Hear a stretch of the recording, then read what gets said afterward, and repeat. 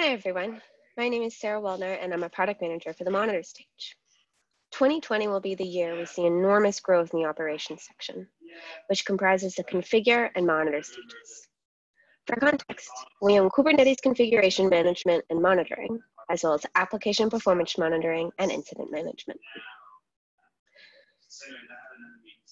The operations space is already occupied by a number of strong players. Chef, Red Hat, Datadog, Splunk, just to name a few. This means we need to be targeted in our investment so that we can meet the demands of the ever-evolving market.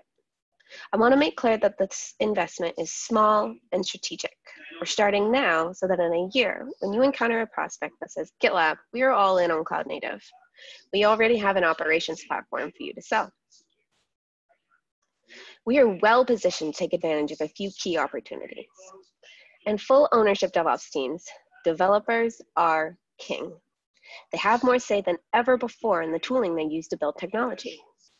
However, some DevOps transformations are hindered by a lack of IT operations skills within those development teams. They want to close the gap. Their culture is ready to shift, but not enough team members possess the skills to run and maintain the services they are responsible for. To ease this pain, we are focusing our tools on enabling developers to complete operational tasks alongside writing code. There is a clear winner in cloud native as an architecture that speeds up cycle time, and organizations are flocking to Kubernetes as a result, a tool we invested in ahead of the game. Our source code management and continuous integration tools are well used and loved in market, and they form the foundation upon which we will expand into infrastructure and observability as code. So where is the market today? Organizations are seeking tools that help them to simplify their DevOps transformations and to help their DevOps teams get up off the ground. GitLab is ahead of the market, and we can see that in our CI pipelines, which are well used and loved. The market is evolving, however, and we've been anticipating what comes next. As companies become more comfortable with shipping faster and faster, new concerns will pop up, which will change their demands and the needs they have of their IT tool chains. Once they've mastered CI, they'll be looking to close the loop with DevSecOps. Soon thereafter, it will be commonplace to manage infrastructure as code. When a majority of our customers start asking us about containerizing legacy applications and moving to the cloud to increase operational efficiencies, the market will have reached cloud native. That is where GitLab will shine as an operations platform. We aren't there now, but we will be ready to meet the market when it arrives.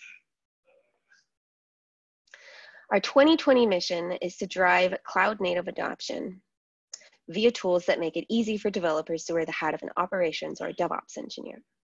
We are building an operations platform in GitLab to accelerate the DevOps transformations of our customers. Today, organizations of all types are using GitLab to manage their infrastructure as code. This year, we are excited to work with Terraform to provide a fully integrated experience. We will also be investing heavily in incident management in GitLab.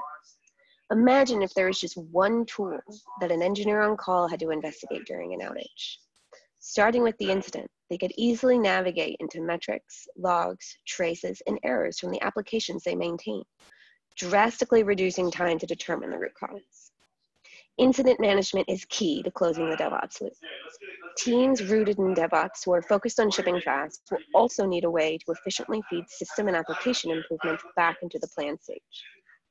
In operations, we are laser focused on streamlining this experience to make it simple for those writing and running the code to also contribute to the design and resilience of the product itself.